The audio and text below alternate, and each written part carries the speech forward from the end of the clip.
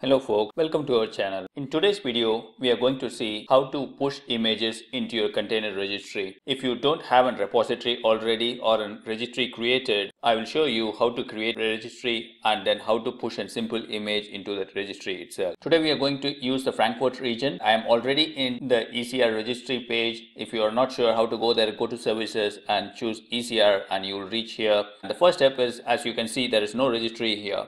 I'm going to create one and I'm going to call it my first repo. That is as simple as that. You just go ahead and type in name and then you get the registry URL. So if you want to push images into the registry, then all the commands that are necessary to do it is shown here. We can just go ahead and try to run this into our terminal where you have access to this account with the AWS CLI, then we will be able to push the images. So let us go to our terminal and see how to do this. Before going ahead and start building the images, I'm going to show you how to create a repository from the command line if you're interested.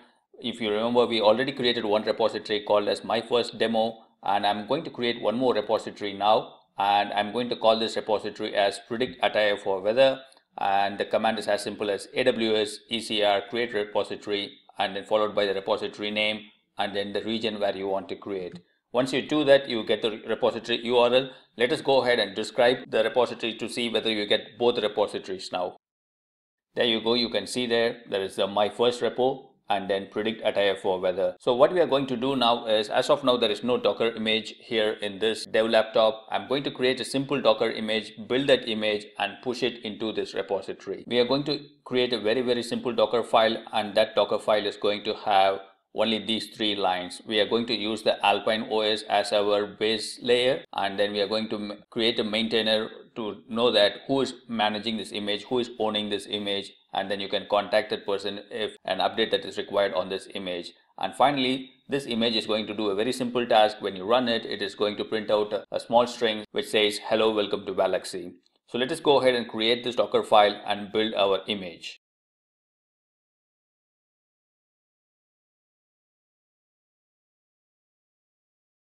Now my Docker file has been created. I have already installed Docker here. If I go to Docker images, you see that there are no images right now. Let us go ahead and build our first Docker image. The command is simple as docker build and then the application name that you want or the image name that you want. Remember the dot at the end. That is going to say that the Docker file is in the same directory. Just go ahead and run it. My image has been built.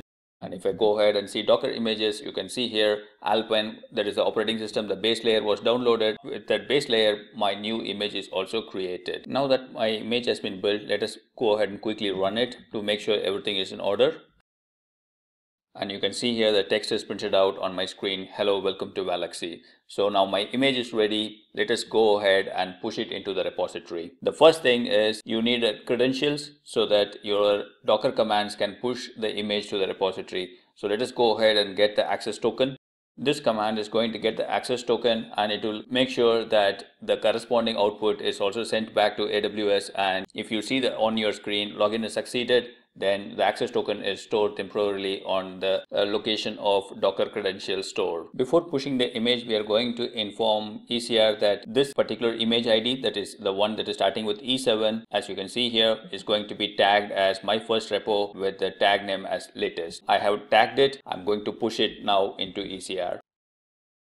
So you can see here my image is getting pushed there. Let us go to the console and see my image is available there. So this is the repository where we pushed our images.